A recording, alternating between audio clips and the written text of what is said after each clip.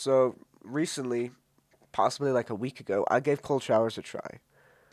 I I believe back in the day I used to talk shit on cold showers, saying they're fucking useless or something.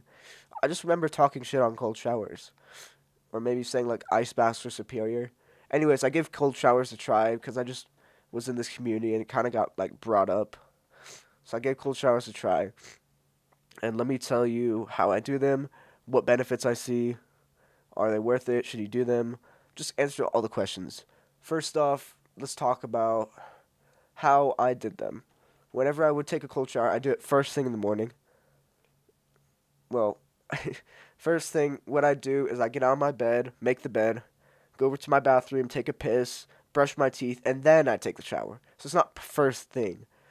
I like to brush my teeth like before shower because I'm not gonna be like in the soaking wet brushing my teeth. I like to get it done first. Just personal preference. You can do whatever you want. But anyways, I take the cold shower and actually wouldn't start on cold.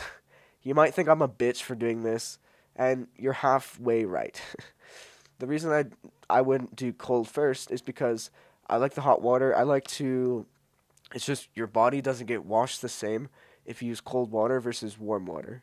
Warm water it loosens stuff up. Your skin oils they're gonna get warm and they're gonna like slide off easier. Like gunk and shit that's like dead skin build up on you. It's gonna wash away way easier if you use hot water, cause hot basically makes the molecules move faster, loosens them up, blah blah blah. So that's basically why I did it. And then what I do is, once I was done washing, I just finish on cold. I I turn it on cold for like maybe 30 seconds, just till I got my breathing under control and the cold water wasn't like shocking me anymore. Once I could like adapt to the cold, is when I'd stop the cold shower. And what I'd see from it, I took the cold shower. Normally, I'd like hyperventilate because I'm freaking the fuck out. I'm really like in that primal state. Really, fight or flight definitely got fucking activated. Stressed the fuck out. Over hyperventilating, overly ventilating, and then you kind of like adjust to it. And the cold water doesn't seem that bad. Your body kind of like normalizes, gets used to it. I think everyone's seen this if you've taken a cold shower before. I guess it's just for those of you who haven't. Anyways, get out of the cold shower, and here's the first benefit I notice. Normally, when I get out of a warm shower, is that the outside just seems fucking cold. Whenever I get out of the warm shower, you never want to get out of the warm shower because it just feels so good. And when you turn that water off, you're immediately freezing, you're doused in water, and you're drying off and you're like shivering. The difference here is my body already adjusted to cold, so stepping out of the shower just felt like it was warmer to step out of the shower, and I wasn't like getting that pain. I basically delayed my gratification because I froze myself first, and when I got out of it, I didn't freeze later. Kind of investing in the future. I don't know. But I also noticed that it gives you a motivation boost.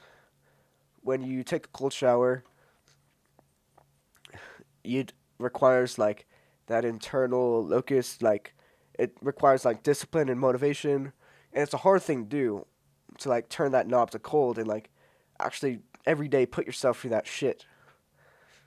And the tasks I do every day, like recording, working out, it wouldn't seem as hard because I already did like a hard thing, and it kind of like when you're going from like 100 miles an hour to like 80, it doesn't feel like as much as a shift as going from like 20 to 80.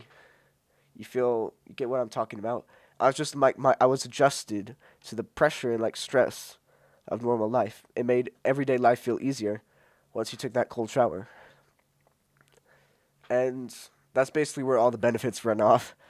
I did not notice any fat loss, any other conditions related to my body. It just made getting out of the shower easier, and it gave me a motivation boost. It's all just mental.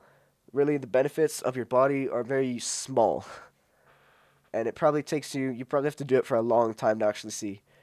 benefits, and you're probably not even going to notice them because they're just so tiny.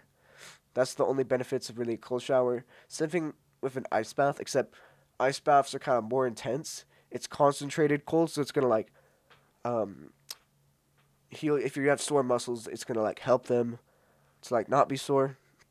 Your body's going to feel better. That's the difference in ice bath versus a cold shower. Cold shower is just like a shock, motivation boost. And I really find like cold showers, sometimes they're harder than ice baths. This might sound crazy, but stick with me here. The difference between an ice bath and a cold shower is that when you're in the ice bath, you're still. You're not moving and swimming around the ice bath. So the water's like stagnant and allows your body heat to build up like a layer in the water.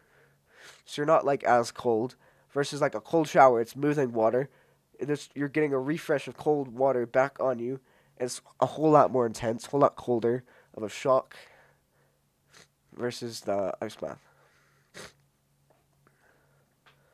So yeah, cold showers definitely feel a lot colder than an ice bath. I know that's crazy coming from me, but just take my word for it. Cold showers are somewhat harder. So I hope that answered any of your questions that you might have had about this topic. Real quickly, I want to plug my mentorship. It's the first thing in the description, and basically I'm going to teach you to become more disciplined and more fit. I want all my followers to be in tip-top shape because that gives me a good reputation and makes me look good when my followers are also all winners. So I want to make you successful. It's a paid mentorship. I offer you one-on-one coaching. I give you my phone number to text me. I give you 30-minute check-in calls and an advanced game plan. We're going to strategize on how to make you the absolute top G, how to make you disciplined, fit, and that's basically all you need really to conquer life. Because discipline and fitness kind of go together. You need to be disciplined to be fit. It's like, I don't know, I just integrated it. Anyways, first link in the description. If you don't want to check it out, totally fine. You can go on your way. I'm not going to force anything upon you. Thank you for watching, and I'll see you guys in my next video.